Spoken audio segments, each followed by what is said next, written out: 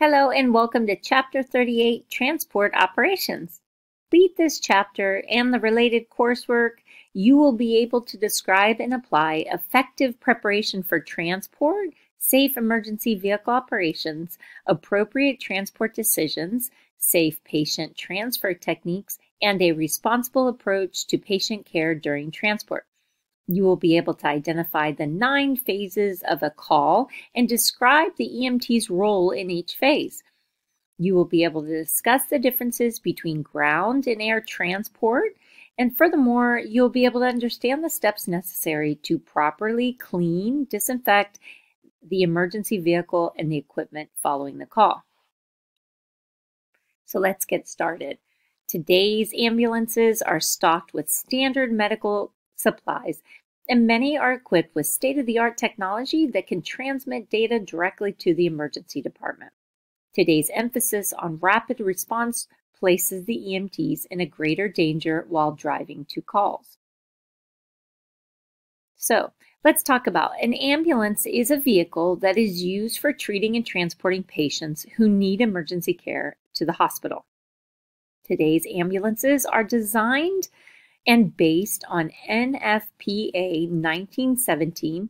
It's the standard for automotive ambulances, and on suggestions from the ambulance industry and from EMS personnel. Components of a modern ambulance include a driver's compartment, also has a patient's compartment big enough for 2 EMTs and at least 1 supine patient, and additional patients may be seated on the bench seat or swivel seat with appropriate safety restraints. It has equipment and supplies to provide emergency medical care at the scene and during transport, to safeguard personnel and patients from hazardous conditions, and to carry out light extrication procedures. It also has a 2-way radio for communication, and it's designed and constructed to ensure a maximum safety, efficiency, and comfort. Okay, and this table shows the basic ambulance designs. And so there's 3 types. You have type 1, type 2, and type 3. Okay. Each state establishes its own standards for ambulance licensing and certification. Many states use federal specifications. So the Star of Life enables and identifies vehicles as ambulances and is often affixed to the sides, rear, and roof of the ambulance. The figure shown the different types of ambulance.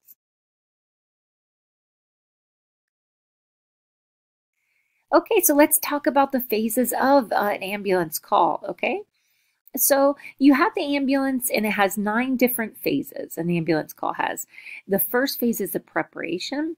Second is dispatch. Third is en route. Fourth is arrival at the scene. 5 is the transfer of the patient. 6 is en route to the receiving facility, or we also call this transport. And then you arrive at the receiving facility, you deliver the patient, then en route to the station, and post-run. So let's talk about those 9 different phases of the ambulance call. The first one we're going to talk about is the preparation phase. And so this is when we make sure all the equipment and supplies are in their proper places and they're ready for use. New equipment should be placed on the ambulance only after proper instruction on its use and consulting with the medical director. Equipment and supplies should be durable and standardized. We are going to store the equipment and supplies in the ambulance according to how urgently and how often we use it. So we're going to place items needed for life-threatening conditions within easy reach, sometimes at the head of the stretcher. And we're going to place items for cardiac arrest, external bleeding, and blood pressure monitoring at the sides of the stretcher. So cabinets and drawers should be transparent. They should have transparent fronts and be labeled and should open easily and close securely. Okay, and then medical equipment in the preparation phase. We're going to have basic supplies, personal protective equipment and sharps containers, airway and ventilation equipment, basic wound supplies, care supplies, splinting, childbirth supplies, AED, patient transfer equipment, medications, communications, and other appropriate supplies. Then we're going to have airway and ventilation. And so we have to have the OPs for adults, children, and infants, NPs for adults and children. Then CPAP equipment. We need to have equipment for advanced airway procedures. We need to have a portable artificial vent, and that needs to operate independently of an oxygen supply. We want to have bag valves, mask, also non-rebreathers, nebulizer masks, portable and mounted suction units, and at least 2 different types of oxygen supply units, so portable and then one installed on board. Then for CPR equipment, we need to have a CPR board, mechanical device that could deliver chest compressions, we could have that, and then of course basic wound care supplies, splinting and childbirth, and an automatic AED. Patient transfer equipment, and what would be a patient transfer equipment, of course, is that stretcher, maybe a stair chair, a long backboard, short backboards, and immobilization devices. Then also medications. We're also going to have a jump kit. And so what a jump kit is it's a 5-minute kit. It includes anything that we might need within the first 5 minutes with the patient. So everything except for the AED, of course. Okay, and so including in the preparation phase is also the safety equipment. We already talked about the PPE. And then maybe we want to have equipment for work areas. So maybe warning devices or flashers or some type of fire extinguisher, maybe a dry chemical extinguisher, hard hat or helmets with face shields, portable floodlights and flashlights too. And these could be in the outside waterproof compartment. Then we want to have some type of GPS. So we need the navigational aids to help us get to the call. MDT, which are mobile data terminals. And then we need to keep detailed street maps or areas in the driver's compartment just in case the electronic equipment goes down. Then extrication equipment, so located in another outside compartment, usually outside of the patient compartment, and it contains equipment that is needed for simple light extrication, even if an extrication or rescue unit is readily available. And then, of course, personnel, we want to have at least 1 EMT in the compartment during transport. The prep phase is going to have daily instructions or daily inspections. And so these are items included in the ambulance inspection is usually fuel oil, transmission levels, engine cooling, batteries, brake fluid, engine belts. We want to make sure the wheels and the tires are inflated, and all interior and exterior lights should work. Then windshield wiper fluid, horn, siren, air conditioner, ability of the doors to open and close. Communication systems must work. It needs to be clean and positioned, all the windows and mirrors. And then we want to inspect the cleanliness, quality, and function of all the medical equipment. And then the safety equipment. So this is the last different area of the prep phase. And we want to review standard traffic safety rules and regs, make sure that the safety devices such as seatbelts are working properly. And then oxygen tanks must be secured while with a fixed clasp, okay? All equipment in the cab and rear end compartments must be secured appropriately. So the next phase, we're going to talk about dispatch. So the second phase, we had the prep phase, then you have the dispatch phase. And this is dispatch must be easy to access and in service 24 hours a day. The dispatcher should gather the information. So the nature of the call, the caller's name, present location, and callback number, the exact location, and the number of patients, and the severity of their conditions, and other pertinent info. And then we're going to have the en route.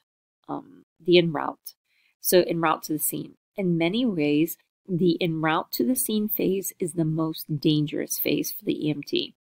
Crashes cause many serious injuries, so always fasten seatbelts and shoulder harnesses before moving the ambulance. review dispatcher information, and prepare to assess and care for the patient, assign specific duties and scene management tasks, and decide which equipment should be taken. Then the next phase is going to be the arrival at the scene. If you are the first to arrive on scene, you will perform a scene size-up and give a brief report of your findings to dispatch. Use the following guidelines. So we're going to look for safety hazards for ourselves, our partner, bystanders, and patient. We're going to evaluate the need for additional units or other assistance.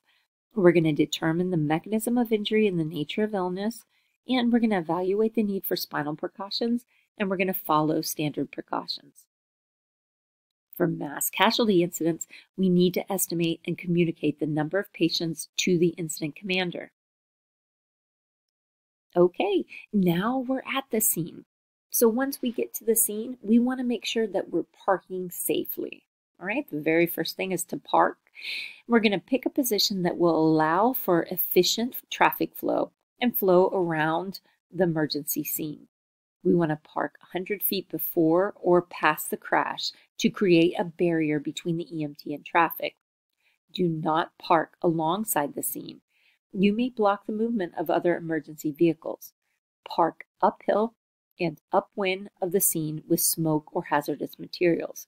We want to leave our warning lights on or devices and keep a safe distance between your vehicle and the operations at the scene. So the figure on this slide shows a safe parking distance for the ambulance, okay? All right, and so we're going to stay away from fires, of course, hazards, down wires, and unstable structures. We definitely want to set the parking brake, but we're going to park as close to the scene as possible to facilitate emergency medical care and rapid transport to the scene. If it is necessary to block traffic to unload equipment or load the patient, do so quickly and safely. And then traffic control. Only when all the patients have been treated and the emergency situation is under control should you be concerned with restoring the flow of traffic. Traffic control is intended to ensure an orderly traffic flow, warning the other drivers and prevent another crash. So as soon as possible, place warning devices such as reflectors on both sides of the crash. Then we have the transfer phase. So the patient must be packed for transport. And this includes securing the patient to the backboard or scoop stretcher or the wheeled ambulance stretcher. We want to properly lift the patient into the patient compartment, secure the patient with at least 3 straps to the body, and use deceleration or stopping straps over the patient's shoulders, especially if the patient is lying flat or secured to a backboard. Okay, so after the transfer phase, we have the transport phase. And we're going to provide dispatch with the following information when we're ready to leave with the patient. And so we're going to tell dispatch the number of patients we have in the ambulance, the name of where we're going, and the beginning mileage of the ambulance. And that's in some jurisdictions because they charge by the mileage. We're going to monitor the patient en route. We're going to recheck stable patients every 15 minutes and recheck unstable every 5. Contact the receiving facility and let them know we're coming. And do not abandon the patient emotionally. Be aware of the patient's level of need. And use common sense and defensive driving techniques at all times. Then we have the delivery phase. So we're going to inform dispatch as soon as we arrive at the hospital. We're going to report our arrival to the triage nurse or any arriving personnel, other arriving personnel at the hospital.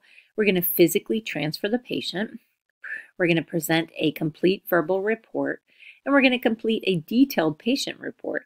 Then we're going to restock items that we've used during the call. En route to the station, we're going to talk to dispatch, let them know that we're coming in service and where we're going.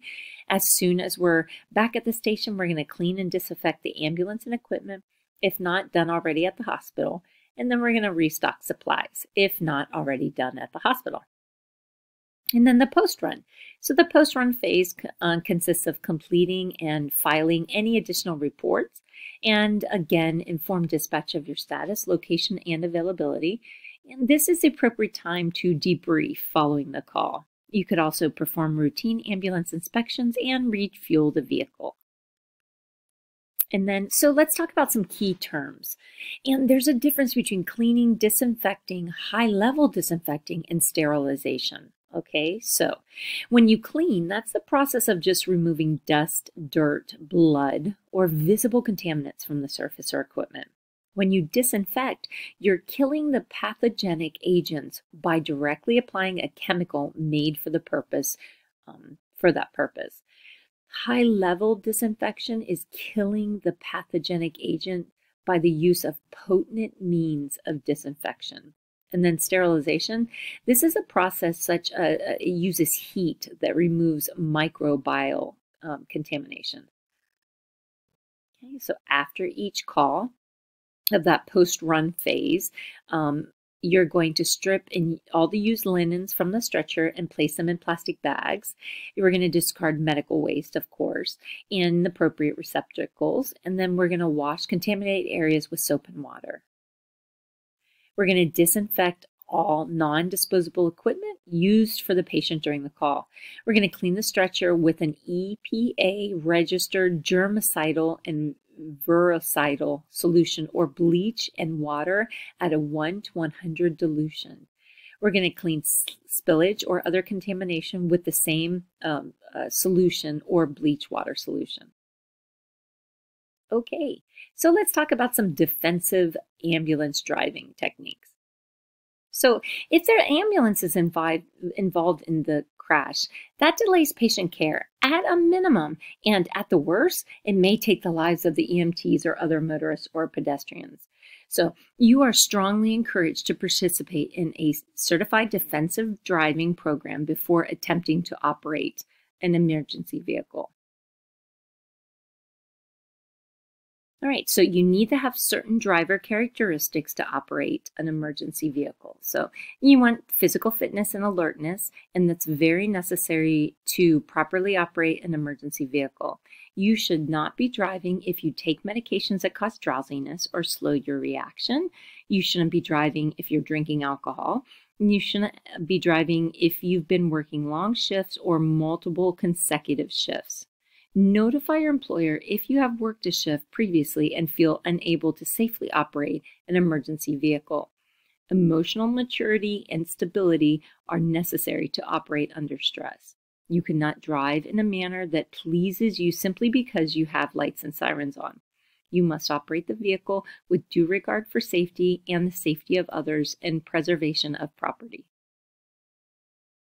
So some safe driving practices. So all drivers and passengers must wear their seatbelts and shoulder restraints at all times. If you remove your seatbelt to provide care, fasten it again as soon as possible. Unrestrained or improperly restrained patients and equipment may become airborne during a collision. So become familiar with how your emergency vehicle accelerates, corners, sways, and stops under various conditions. In a multi-lane highway, stay in the extreme left or fast lane, allowing other motorists to move over to the right when they see you or hear you approach. So the siren risk-benefit analysis. So the decision to activate the emergency lights and sirens will depend on several factors, and this includes your local protocols, patient conditions, and the anticipated clinical outcome of the patient. So consider the patient's condition before activating the lights, because emergency lights and siren noise may increase the patient's anxiety level. And then we're going to talk about driver anticipation. We want to always assume that motorists around the vehicle have not heard the siren or public address system or have seen you until proven otherwise by their actions. So look at the direction of the other vehicle's front tires to get an early indication of which way they might turn. Always drive defensively. We want to have a cushion of safety. So what this means is we want to maintain a safe following distance from the vehicles in front of us and try to avoid being tailgated from behind. We want to ensure that the blind spots in the vehicle's mirrors do not prevent us from seeing other vehicles or pedestrians on either side of the ambulance. To distance yourself from a tailgater, slow down or contact police. Never get out of the ambulance or to confront the driver. So there are 3 blind spots around the ambulance. There's going to be a rear view mirror. It creates a blind spot in front of the driver. The rear of the vehicle cannot be seen fully through the mirror. And then there's the sides of the vehicle. Okay, so scan your mirrors frequently for any hazards and use a spotter and predetermined hand signals when you're back in the ambulance. Excessive speed is unnecessary, dangerous, and does not increase the patient's chance of survival. It makes it difficult for EMTs to provide care in the back. It hinders the driver's reaction time, and it increases the time and distance needed to stop the ambulance. And then there's the siren syndrome. So this causes the drivers maybe to drive faster in the presence of a siren, and that's due to increased anxiety. So although a siren signifies a request for the drivers to yield right away, it does not mean the drivers are always going to do this. All right, so there's vehicle size and distance, okay? And so a vehicle's length and width are critical factors when maneuvering, driving, and parking. Preventable accidents often occurs when the vehicle is backing up. So always use someone outside the ambulance as the ground guide when you're backing up to avoid any incidents.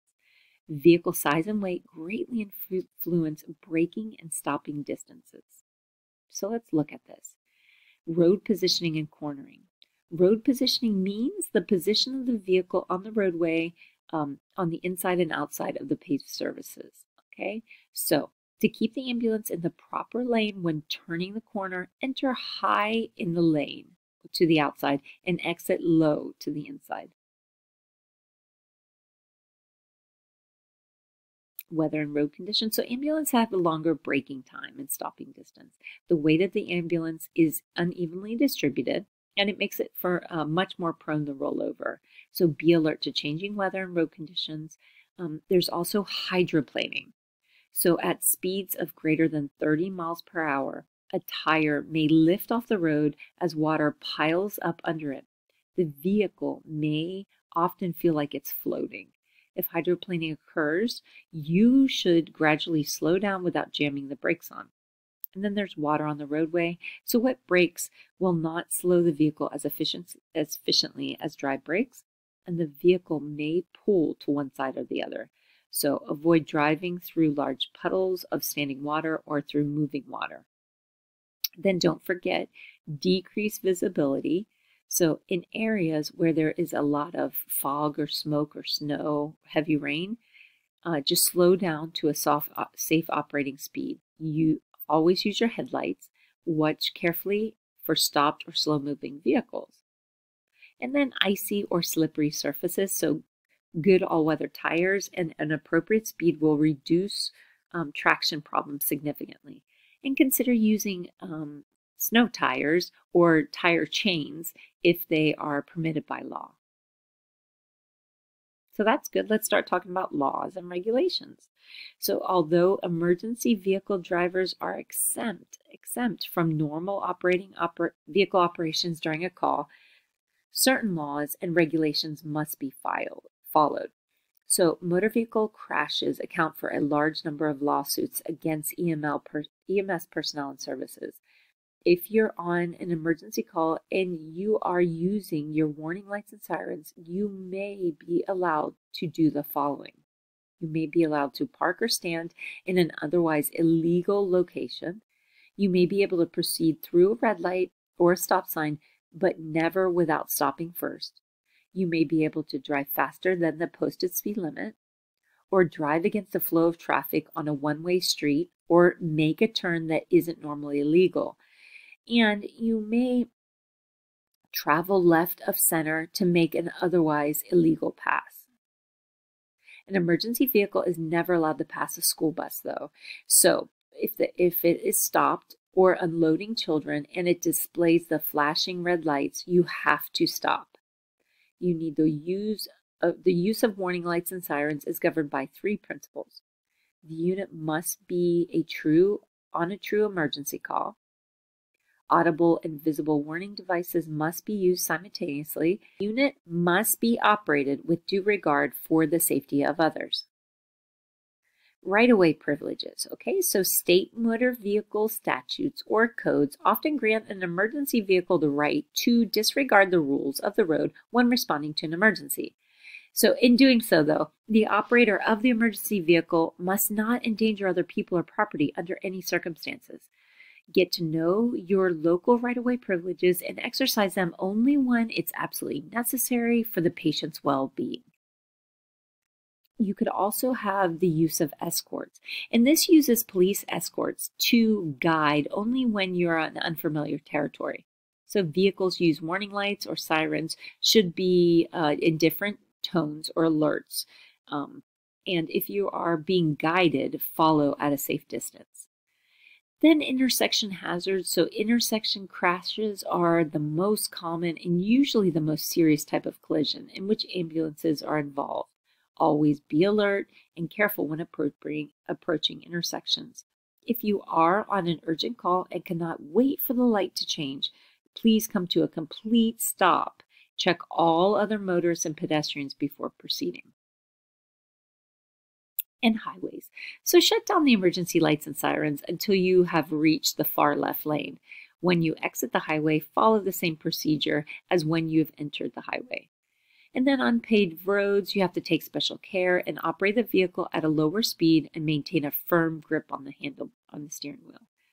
And then school zones. So it's unlawful for an emergency vehicle to exceed the speed limit in school zones, regardless of the condition of the patient.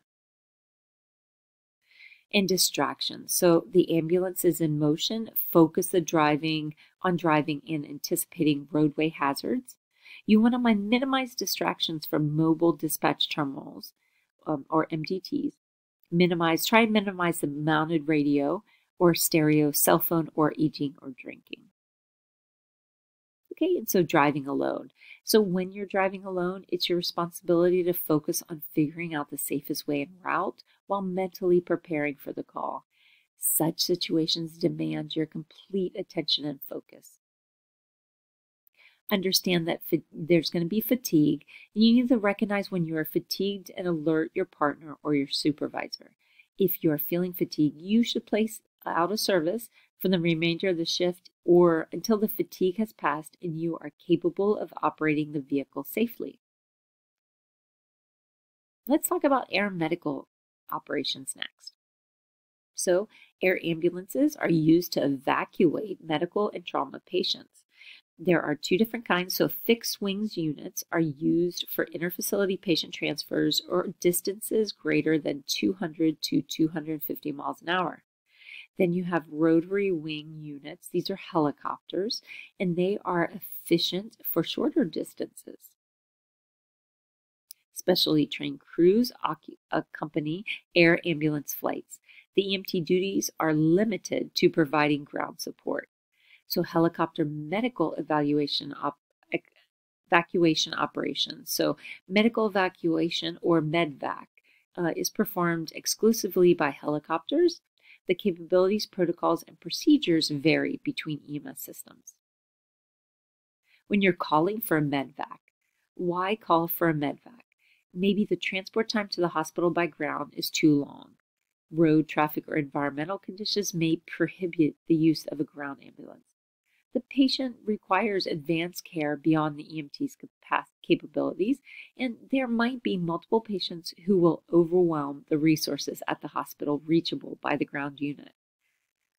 So who receives a Medevac?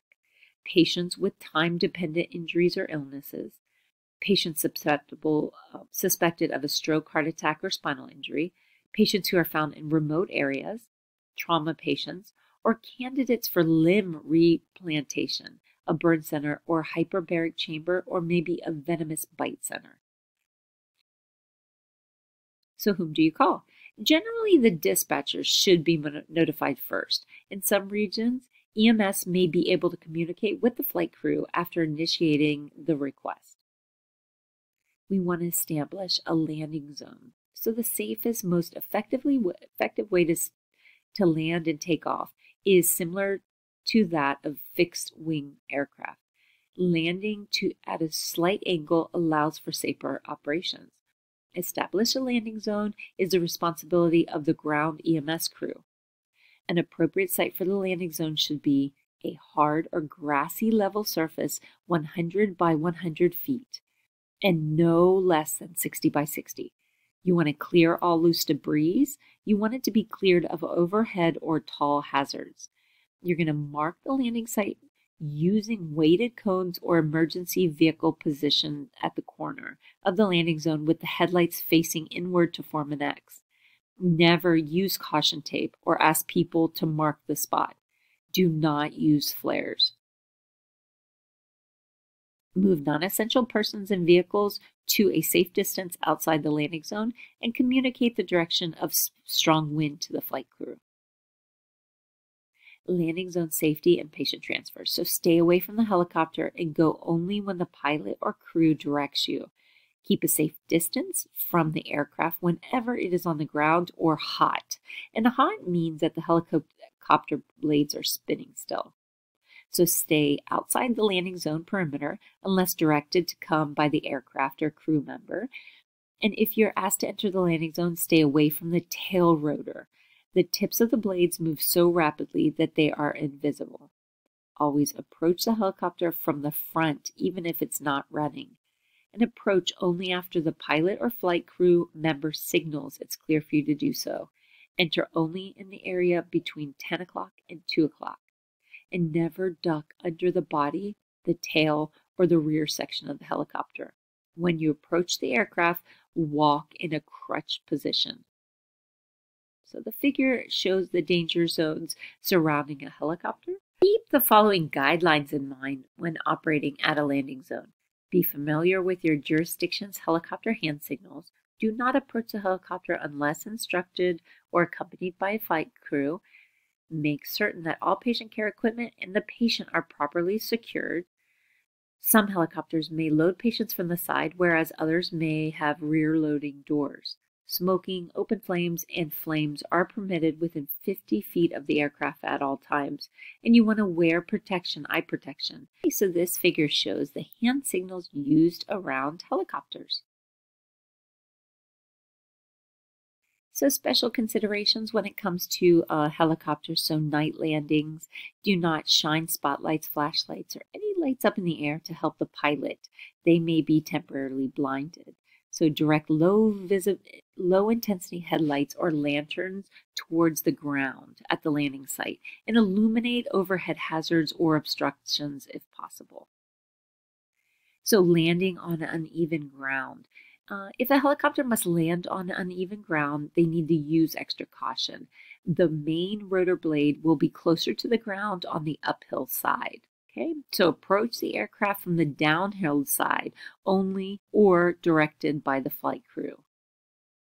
And Medevacs at hazmat incidents. So immediately notify the flight crew of the presence of a hazardous material at the scene. We want to consult the flight crew and incident commander about the best approach and the distance from the scene for the Medevac. The landing zone should be uphill, upwind from the hazmat scene, and properly decontaminate patients before you load them into the helicopter. Then there's some Medevac issues. So factors that influence the decision to request Medevac should include access, the severity of the weather. Okay, the most helicopter services are limited to fly below 10,000 feet above sea level. So Medevac helicopters fly between 130 to 150 miles per hour. Because of the cabin's confined space, assess the number and size of the patient who can safely transport in that helicopter. Medevac flights are extremely expensive compared to an ambulance transport. All right, so this concludes Chapter 38 of the Transport Operations chapter. Next, we're going to go through some of the review questions to see what we learned. Okay, so which of the following are examples of standard patient transfer equipment? All right, so we had the Stokes basket, we know wheeled, we have wheeled stair chair, we have wheeled ambulance stretchers. Long backboards? I think it's a Stokes basket. So Stokes baskets are called basket stretchers, and that's usually a specialized piece of equipment. Okay. The primary purpose of a jump kit is to, and we know this is everything we need within the first 5 minutes, so that's going to be D. Right. So you are dispatched to a call for an unresponsive patient. What is the most important information you should obtain from the dispatcher? All right. So initially, we need to know the location of the patient, right? We need to know where we're going. So, yep, everything is important. But first, let's get us to the scene. Okay. When en route to a call for a motor vehicle crash, the most important safety precaution that you and your partner should take are, I think it's probably either seatbelt or safety precautions. Seatbelt, most important safety precaution you could take. Which of the following is not a guideline for safe ambulance driving? So we want to use our sirens. If you have you want to exercise due regard. You want to use one-way streets whenever possible. I think that's probably the wrong one. C. Okay. At what speed will the ambulance begin to hydroplane if water's in the road? We know that this is 30 miles an hour. So 30 miles an hour or greater, we're going to lose control of that. The most common and often most serious ambulance crashes occur, we know, in the intersections. In the intersections, yep. The recommended dimensions for the helicopter, so we know it's 100 by 100 and minimal is 60 by 60. 100 by 100. Which of the following statements about helicopters are true? All right. So the helicopter is considered hot when it's on the ground and the rotors are still going. But it is possible that the main rotor blade will dip within 4 feet of the ground. That is true. Okay. Upon arrival at the scene where hazmat is involved, you should park. Oh, well, we know we want to park upwind and we want to be uphill. So upwind A. Okay, and that concludes Chapter 38, Transport Operations Lecture. If you like this, go ahead and check out some of the other lectures. All right, thank you.